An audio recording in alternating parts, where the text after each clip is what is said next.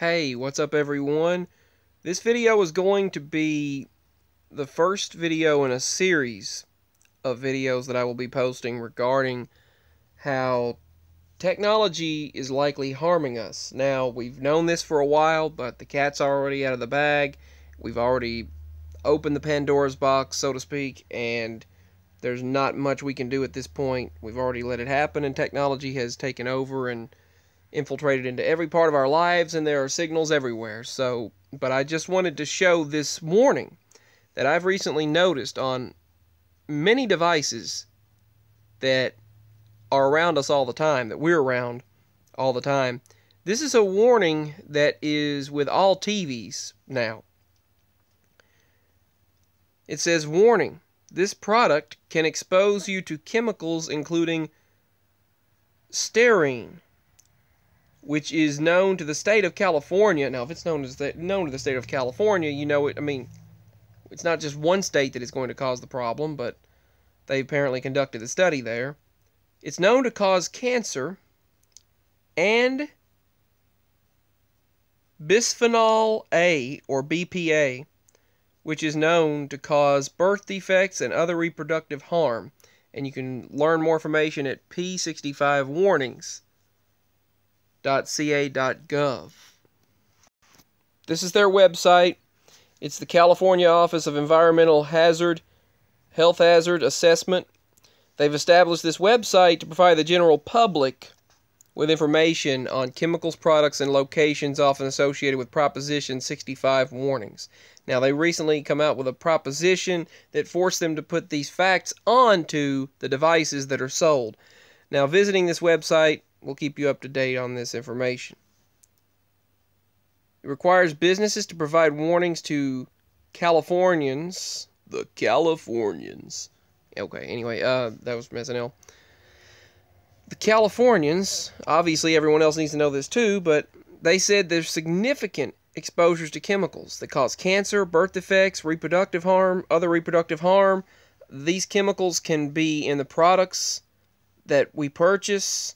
They're in our homes, workplaces. They're on us on a daily basis, and released. They're released into the environment at all times. And by requiring that this information be provided, Proposition 65 enables Californians to make informed decisions about their exposure to these chemicals. Now, they know we already have these devices, and we pretty much just infiltrated it into our lives. We have our TVs, our phones, the cell phones, the cell towers, Wi-Fi routers, computers, and radio waves, our devices, and our Bluetooth devices, Bluetooth headsets, speakers, computers in our they forced computers into the business people's vehicles, and they forced computers into truck drivers' trucks, which was wrong to do. They're in the business places. I mean, Bluetooth and Wi-Fi is everywhere. As you walk in the building, you're surrounded by signals, GPS signals. You have to have GPS. I mean, it's just 24/7, these signals are around you. Cell phone towers, radio broadcast. There's the emergency broadcast system towers. There are landline phone signals. There are, well, you know, if you look at the back of the landline phone that you device, the charger port that you put the phone into, it says can cause all of these harms, all of these harmful effects. If you look at the information on the cell phone, tablet, can cause all of these effects. The TV causes all the effects. Your Bluetooth speaker, sound system, and subwoofer, whatever, Blu-ray players, Roku's, Fire TV sticks, can cause these reproductive heart issues, harms, cancers, could cause chemicals that can cause these issues pretty much on all of our devices, computers and monitors, and anything that emits a radiation or a signal. And personally, we have to have, because there's no signal in our spot, there used to be a cell tower right down the road at the holler near us. Then they suddenly got rid of that the cell tower's there, but they shut it down. It's still blinking, it's still running. The weird thing is it seems to be further away, but it's still there. I don't know what happened there, but whether it's a shift situation or what, but I'm not getting into that for this video. It's just, it's there, but it says this tower will not improve your signal. Then what's it doing there? They got rid of it. It's the same old tower. Just looks like one of those old cell phone towers. Just 4 little things on it. Just birds perch on it all the time, pretty much. Just birds just land on it. That's all it does. There's no signal. None. It doesn't provide any signal. It used to. Then they shut it off. And then phones that like my mama used to have, and it they shut the signal off for them. It was 2G. And then you had to go 3G, 4G, LTE or above. And so they shut that tower off. It doesn't even work. It's just sitting up there emitting a radiation and blinking. That's it. And we get no signal. So now we have to have a microcell tower from AT&T at all times turned on, or we don't get signal at all here. And my phone, even with my phone being a 4G LTE, just barely gets 1 bar, if that. Then it got nothing. I used an app to report it. I got nothing. But I had to, we had to get that. And plugged it in, and I had to set it up and set our phone numbers only up so we could use it. I mean, it's great that we get cell phone signal, but now you think about it, we've got a cell tower in our house that requires the other company to, so we can use our router, which is another signal form of radiation.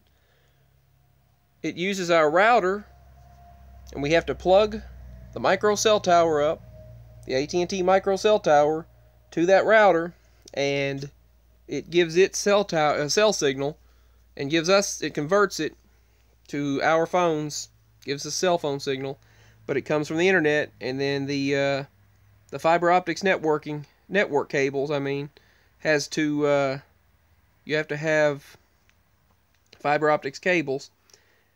Then it converts the internet to the router, and then the cell tower converts it to cell phone signal. It goes out through the internet, and out through the network cables, and then to the companies, and then goes to the cell tower and to the other person's phone, or wherever you're calling.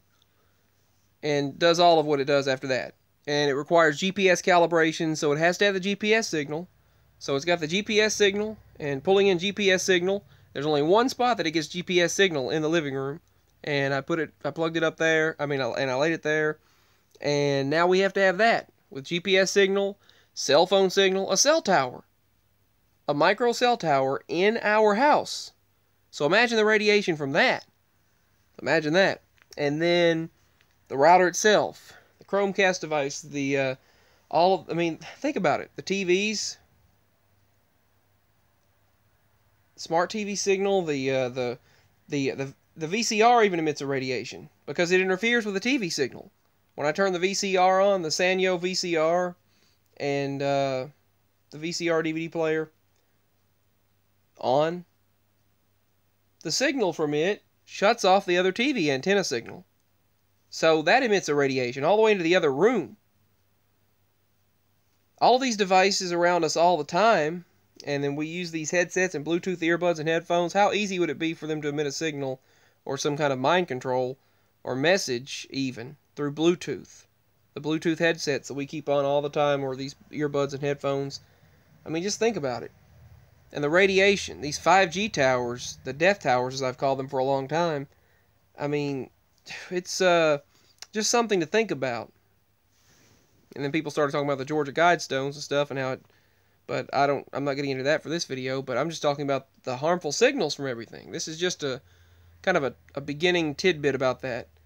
Proposition 65 tells that the list must be updated at least once a year.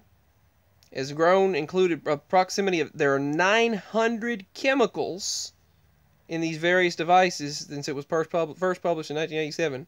Proposition 65 law, November 1986, when California voters approved it by a 63 to 37% margin. The official name of a Proposition 65 is the Safe Drinking Water and Toxic Enforcement Act of 1986. So think about all the chemicals and all of the radiation and signals from Wi-Fi, Bluetooth, cell phone, GPS, the radiation, our microwaves. We use the microwave. Electricity is even a frequency. The electricity in your home. Our smart lights, the smart bulbs, the smart sockets that I've set up several for convenience purposes. And I mean it's very helpful. I've set up a few smart sockets and several smart lights, Mercury mainly, and Smart Life. But just think about it. The signal and radiation from everything. I've thought about it before, but I just decided to make a video about it. I'll think about what I'm going to title this here in a moment. So give me your thoughts on this. We pretty much required to have a phone on us all the time. I went into Pizza Hut and another place, and I've gone into Papa John's, and they both, well, they'll say, "What's your phone number?" And I'm like, well, I mean, I don't get signal here anyway, so I said, I might as well, "What's your phone number?" And they were just like, I said, okay, and they said, you just have to give a phone number. So, I mean, I had to sign up to the deals before I ever even, then I had to sign up to the deals later before I ever got the price. Otherwise, it was outrageous, double the price for a pizza if I wasn't signed up to their app and their service. So I said, surely I don't have to order it online for this. And they said, no, just, and that's the second time. But the first time I went in there, they were like, give your phone number, give your name. Okay, this is your name. Okay. They said, we just needed the name and phone number, just have your information. What if you're buying a pizza for someone or a homeless person, you gave them the money and went in there and they went in there and got a pizza or something? I mean, it's crazy. They said, we just need a random phone number. We just need a phone number. And it matched my name, and they were like, okay. I mean, it's gotten ridiculous with what you have to give just to get food a lot of times. But, or get the prices, the perks that come with giving your phone number linked with the app and the service. But anyway, yeah, they've got us pegged. Hook, line, and sinker, everyone fell for it. They've got us pegged, and the internet and Wi-Fi and everything is all of these signals all around us and harmful radiation and everything. There are negative side effects to it. I'm wondering if that's what causes a lot of our major side effects. I know both my mama and I do get pains and sharp pains from these devices. When my mama holds a tablet or phone, it causes pain in her sharp pains in her hands and her arms, her body. She gets sharp pains around my tablet, around my any tablets or phones or anything. They hurt her. They harm her. So I know they did the same thing for me for a long time, and they sometimes do, especially when I'm going through those certain symptoms. They really do. So I know that they cause effects. I mean, we use buttons for our vehicles or to lock and unlock. I mean, that's a signal. The radios in our vehicles a signal. Everything, the electronic parts in them, even if they're from 2001 and 2002 like ours, but still. Just a thought I'd share this. Peace and much love. Give me your thoughts. And thanks for the comments and everything. I hope YouTube lets everyone see this video. I know a lot's been going on where it seems they're restricting the views and comments will disappear or subscribers will not show up or they'll have to resubscribe to my channel and all kinds of craziness. So hopefully all remains alright. So I just thought I'd share this. I thought this information needed to be shared. You probably already know about it, but I just want to show the warning that's on our devices, telling us that it can cause all of these issues from these health hazards. Exposures to over 900 chemicals listed in these devices and radiation and signals that cause cancer and birth defects, reproductive harm, and issues in our biological system. So, and we have to have a micro cell tower in the house, but we don't get paid for it. Heck, we should have a cell tower. If we had a cell tower on our property, you could get paid for it. Might as well, because the signals are everywhere now. But, yeah. At least they'll pay you for that, but they won't pay you for the micro cell tower we have for us. I know with other companies, you have to let other people use it, but with AT&T, at least, I signed up our numbers and that was it. But it's another radiation signal, another signal, like the router and every device we have. So they're surrounding us all the time. Just look at the Wi-Fi and Bluetooth around you when you're going anywhere. It's everywhere. But anyway, peace, much love, give your thoughts. Bye.